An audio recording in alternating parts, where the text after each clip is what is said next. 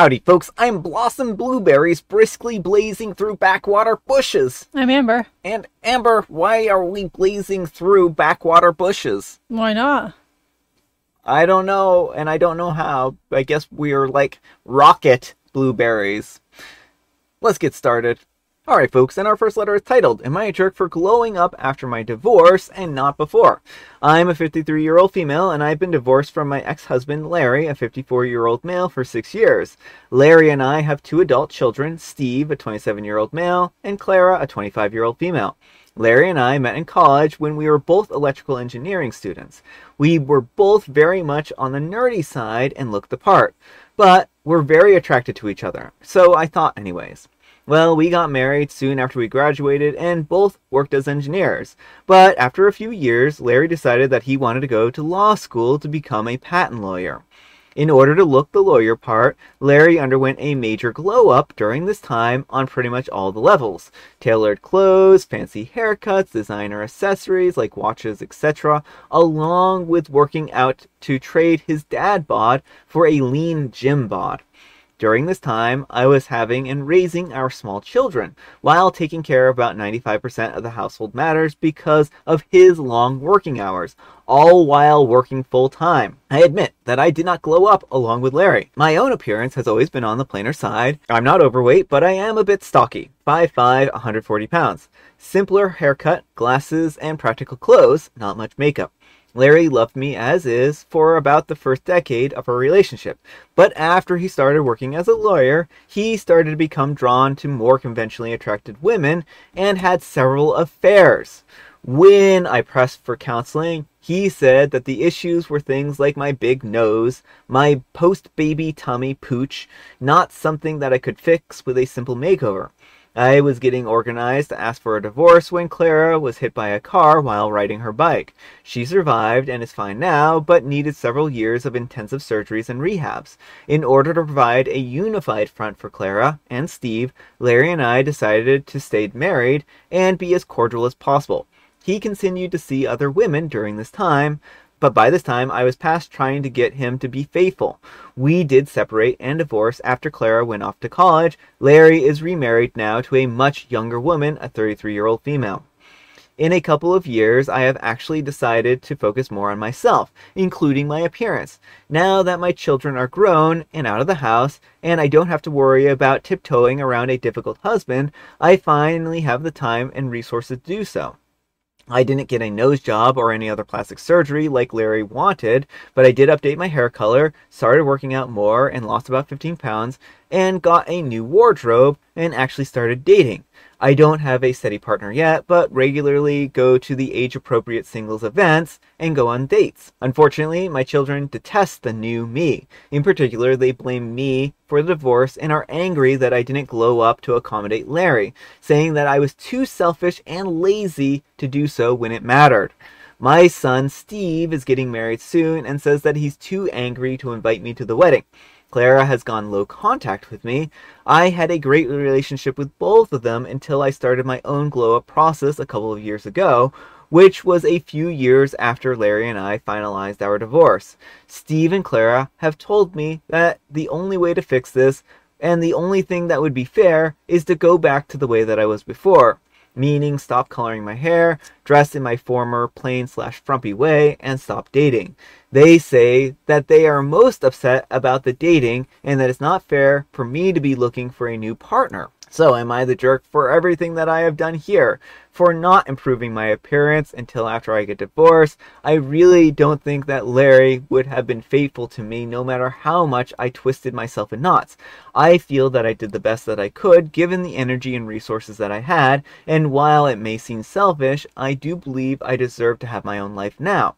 But I am open to other opinions if I have done something wrong here. Alright folks, what do you think of this? Absolutely not the jerk. My goodness, what is going through the kids' heads? Like, oh, I know you took care of us all this time while Dad was running off cheating, but you're the problem, and how dare you be happy now that, you're no longer with him? So the only reason why he was able to glow up and go to law school and do all these other things was because of the efforts that OP put in at home. Mm-hmm. If she had required him to pull his fair share of the work around the house, then he would never have had the opportunity or ability to glow up in such a way, right? And it's easy for him to sit there and be like, oh, you need to put more effort into your looks while doing absolutely nothing for the household, right? She put him through college, for goodness sake, right? Yeah, like she has gone above and beyond for this man, and the level of ingratitude here that he gave her is despicable. And like she's right, it wouldn't have been enough because time comes for us all. You know, she would age. The fact that he's with a much younger woman now, I mean, give it another couple decades and he'll probably be on an even younger one. Yeah. Well, and that's it, right? I mean, I think this is going to be a matter of like when he started dating women who were more conventionally attractive because he felt like he could finally obtain that, right? And I'm guessing that he was trying to live out some fantasy from his younger years that he felt that he missed out on because he was too nerdy or whatever in order to, you know, get the hot women or something like that, right? And so I really feel like this was... He would never have been satisfied with OP, right? Because he was too busy trying to live his own fantasies. Right.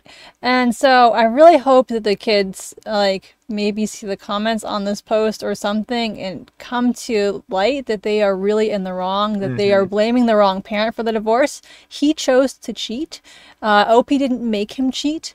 Being frumpy is not some horrible crime, especially when you're pulling the weight of the household. Yeah. And that's the thing. It's like she was doing so much work here, and the fact that they're blaming her just shows how terribly ungrateful they are. Well, calling her selfish and lazy when she was, it sounds like, the one who nursed the daughter back to health after she was hit by a car. Yeah. Like that's so selfish and lazy right there. So such selfish, much lazy. Wow. But let me know what you folks think. So anyhow, take care and good luck. And recent necessary 362 says, "Not the jerk, it sounds like a lot of dear old daddy was in the kid's ear from the jump of this process. He painted you out as the reason he had no other reason than to abandon ship. Not the fact that he was betting anything that could walk. Go low contact for now. Your kids will either see their father for what he is, a narcissist, or they won't. Either way, you deserve to love yourself and be happy for you. If you want to dress up like a model, so be it. If you want to dress down, the choice is yours. And look, no matter what you would have done, he would have cheated. So go love yourself and F him. He's married. He chose his bed. Glow girl, glow." And OP replies, "I'm just sad about likely missing my son's wedding, as well as losing the closeness with my daughter. I'm hoping that they will come around eventually, but I guess for now, all I can do is give them the space that they are requesting, and in the meantime, go on living my best life." Alright folks, and our next letter is titled, "Am I a jerk for hiding my boyfriend's anime body pillow while my parents were visiting? My boyfriend, a 32-year-old male, and I, a 27-year-old female, have been together for a year. He's only met my parents once over the holidays last year because they live pretty far away. They've been visiting this past week, and since he and I just moved in together, they were excited to see our new place and get to know my boyfriend a little more. We have an extra bedroom, and this has become my boyfriend's gaming room for the most part, but we agreed that when guests come over, it would be a second bedroom. He really likes video games and anime in particular, so he has a lot of toys and artwork that he's collected over the years from different games and such. Well, one thing that he has is this anime body pillow that features a sexy anime girl on it. He also has a mouse pad for his gaming computer that resembles a busty anime girl. Before my parents came over, I asked him to take down his toys and stuff so that they could be comfortable. I was upset to see that he left the body pillow and the mouse pad in place. I don't really feel comfortable with either of them, but he's really into anime, so I've always just kind of left it alone. But I absolutely didn't think that it was appropriate to leave it in there when my parents would be staying over. I took the cover off the body pillow and I put the pillow in the closet and I put the mouse pad in the drawer in our room. When my parents arrived, we showed them to their room and my boyfriend noticed the missing pillow and mouse pad. Later, when we were in bed, he brought up to me and asked why I hid them. I told him that I didn't think that my parents would feel comfortable with those things in the bedroom, and when they leave, we can put them back. My boyfriend got really upset with me. He told me that he feels like I'm ashamed of his interest in anime. He says that he spent his whole life feeling like people think that he's weird for just being into anime and didn't expect his own girlfriend to be just like everyone else. The next day, I noticed him taking some of his manga off our bookshelves and putting them into a box. I asked him why, and he said something along the lines of, "I'm putting them away so you won't have to look at them anymore." I feel really bad. I feel like I hurt him, but I just really didn't think that my parents would feel comfortable sleeping in a room with those items. But now he's just acting so distant and cold, and he's not really engaging with my parents at all. They keep asking what's wrong, and I don't know what to say. Am I the jerk? All right, folks, what do you think? No, not the jerk. And the thing is, like, you wouldn't go papering the walls of your guest room with, like, Sports Illustrated swimsuit models, right? Like, more adult-themed things, they have their place, but usually it's not front and center in your guest bedroom. Yeah, I mean, I think that's really what's important here, is that these things would make a reasonable party uncomfortable, right? It's not a matter of whether they're anime or not, it's the sexualization of them, right? And there are certainly, like, things that are appropriate and things that are inappropriate, and having overtly sexualized things in your guest room, I think, is something that's going to make your guest feel potentially uncomfortable, right? And OP needs to explain that again, that this isn't about anime. She's fine with him looking at anime. What they aren't fine with is the fact that these were overly sexualized objects that might make people uncomfortable. And that's a completely different ballgame, right? Now, if she had been like, "Oh, I just don't like your anime, and I think that the anime is going to make the parents uncomfortable," that would be a different type of thing, right? But again, this isn't about anime. This is about the actual, like, sexualization of things, right? But let me know what you folks think. So anyhow, take care and good luck. And Talking Mice says, there's a huge difference between anime, video games, decorations, and sexualized anime content. A busty mouse pad and a sexy body pillow would most definitely make anyone feel uncomfortable. I get that it's his space too, but I think a small amount of compromise for a limited time isn't a problem at all. He might see you as being embarrassed of his interests, but the reality is that most people aren't comfortable with sexualized decor. It's not about anime at all. Not the jerk. He really needs to have more consideration for others. And OP replies, that's exactly my feelings too. There are other stuff in there that are anime/gaming related that was left up, but it was more of the sexualized stuff that I didn't feel comfortable leaving out for my parents. If there's other anime stuff in the room that's still there, like, that kind of shows that it's not a wholesale dismissal of anime. Yeah. Alright, folks, and our next letter is titled, Am I a jerk for kicking out a wedding guest for having a wardrobe malfunction? I am a 24-year-old female, and I got married last week. And for my wedding, I had set a black tie dress code and asked guests to come in formal clothes. On the day of the wedding, one of my friends, a 25-year-old female, came in wearing a scoop neckline dress. She was technically following the dress code, and there were lots of other guests wearing dresses that were strapless with low-cut necklines. The thing is, the dress was at least 2 sizes too small for her. She was very large-chested, and the dress looked like it was about to burst apart. Additionally, the dress was only supported by 2 spaghetti straps that were slipping off her shoulders. Throughout the event, she looked very uncomfortable and was constantly readjusting the dress because it kept slipping down. Well, around halfway through the wedding, she came up to congratulate me and my husband. The bodice of the dress slipped down completely.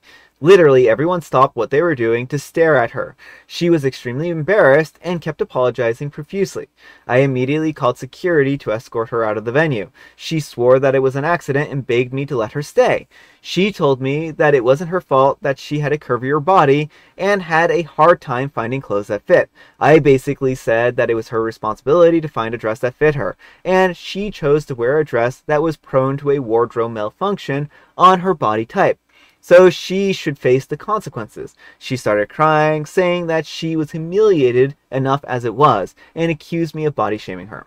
Most of my friends agree that I was in the right for kicking her out, but some have said that I was overreacting since it was an accident. Am I the jerk? Alright folks, what do you think? Yes, I think OP majorly overreacted here. From everything she says, it sounds like everyone is in agreement this was an accident. Yeah. And it sounds like she was embarrassed, and, like, to then just be like, yeah, I'm gonna kick you out because of an accident that happened, like, it just feels very, blamey. Like, that Super Bowl halftime when Janet Jackson's top got pulled down and there was like this big kerfuffle. It just feels like that all over again, that same vibe. Yeah, I mean, certainly, I think sometimes it can be really difficult to find a good fitting dress, right? And maybe she had a dress that might have fit her at one point in time and she thought that it would work this time, and so she tried it on and maybe gained some weight in some places or lost weight in other places. And Yeah, well, not to mention, like, dresses are made kind of around a standard build. Like, I have the opposite problem of, like, the dress tops are always, even if they fit my waist, the top is just, like, way too big because I'm not a busty person. And some people have the inverse. Like, if they want a dress that fits them at the waist, then their boobs are going to be practically popping out, and it is really difficult to find clothes that fit you well. So, it just may be that because of her body shape, it's really hard to find something that doesn't look like a trend, like a garbage bag on her that fits her top. Exactly. So I feel bad for her because it was clearly an accident, and OP, I feel like, overreacted. But let's see what the Wheel of Judgment has to say. Wheel of Judgment, turn. Judge the jerks as they come out. I don't know. Kind of what? No, Wheel, you've let us down. You've let us down, Wheel. Yeah, stop the shaming. No shaming. Wheel, that's not polite. That's not polite at all. Definitely not justified here. I think we have a sexist Wheel. Imaginary Practice 56 says, yes, you're the jerk. Accidents happen. It would have been more appropriate to hand her a couple of pins to keep her straps in place. And Opie replies, if she was wearing a dress that actually fit, I would have accepted that it was an accident and wouldn't have kicked her out. However, she chose to wear a dress that was way too small for her when she had several months to find something that fit her. And Alchemy Alley says, you're the jerk. Oh my goodness, your poor friend. I could never be this mean to someone. She made a mistake picking her dress, or maybe it was her only one, and clearly regretted it. She was uncomfortable. But what was she supposed to do? She was already there and was probably just trying to make the best and support you. She had a mortifying accident and you humiliated her. I honestly doubt the whole room stopped to stare at her. But they sure did when you erupted. Ugh, go apologize to her. Alright folks, it is tea time. Grab your beverages of choice. I've got some tea right here, and Amber, she has a joke. Max was enjoying his vacation until he was stopped on a dark street by a hold-up man. Stick him down, cried the thief. Huh? You heard me. Stick him down. Don't you mean stick him up? Asked Max. Oh, no wonder I'm losing money at this. Dumb crooks.